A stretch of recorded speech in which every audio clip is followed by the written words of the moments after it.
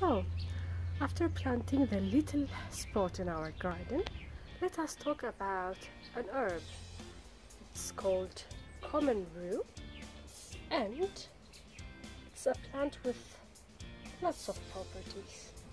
So, follow me and listen. As we said before in my garden tour, we're going to take every plant and we are going to talk about it. The properties, the medicinal properties, the name, and what we can do with it.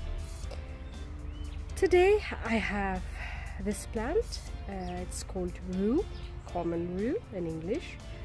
The Latin name is Ruta graveolens. It is a herb of grace, they say.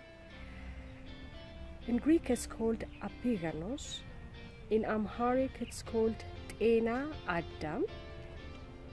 And in German has multiple names such as Weinraute, Weinkraut, Raute, Totenkraut, and also rue. Ruta graveolens, as we said, it's a herb of grace.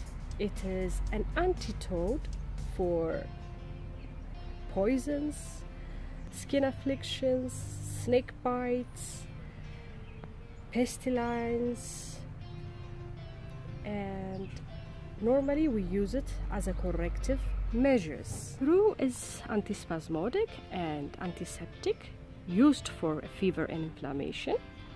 In Ethiopia here they use it for tooth pain, belly pain, and of course for many other things which I will explain later. It is also anti-hemorrhagic.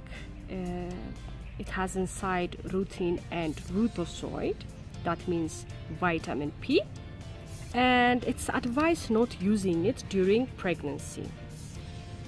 It's very helpful to treat amenorrhea and any kind of menstrual imbalances, and it is recommended to be taken as a tea. Studies have shown that rue helps with colon cancer, and it has a very big healing properties.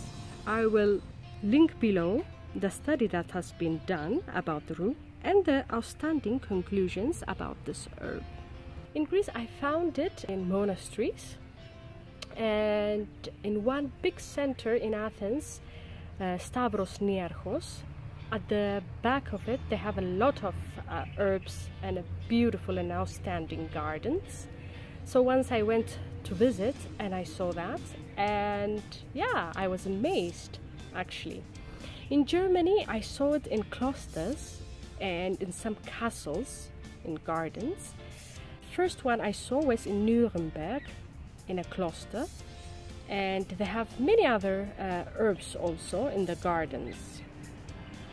So it's used everywhere, and I would love to hear if there is any Native American that sees this video to tell us if they know this herb. Here in Ethiopia we often put it daily in our coffee, in our tea, in milk, yogurt, and cheese, also cottage cheese. In general, what you have to know about this herb is that it is antidote and it's used for corrective measures. Please look at it, read about it, and use it in your life. It can save you for many other problems and very toxic chemicals that we are using in our daily lives. The plants know our cells know the plants, so without any damage we can be healed and protected. Protect your body, protect the plants, and you'll see a very big change in your life.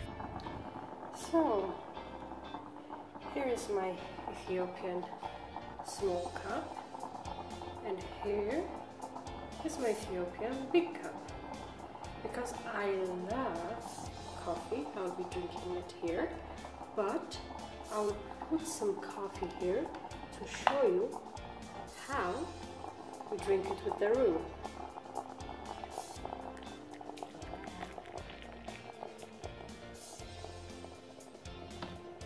So, oh, it smells so good. So I'm gonna put inside the RUE so you can see all the essential oil of this leaf is coming out. You can see it. See all this? So begin drinking it hot. In Ethiopia we never drink cold coffee as in other places, and this is antidote coffee, and we drink that everywhere and anytime. And in the big one also. This is my big cherubim cup, which I love. And of course, the oils from the RUE, from that antidote. Κοιτάξτε, τα αιθέρια έλαια από τον απίγανο,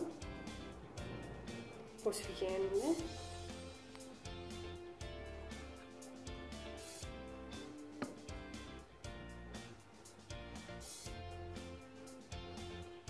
Weinkraut coffee.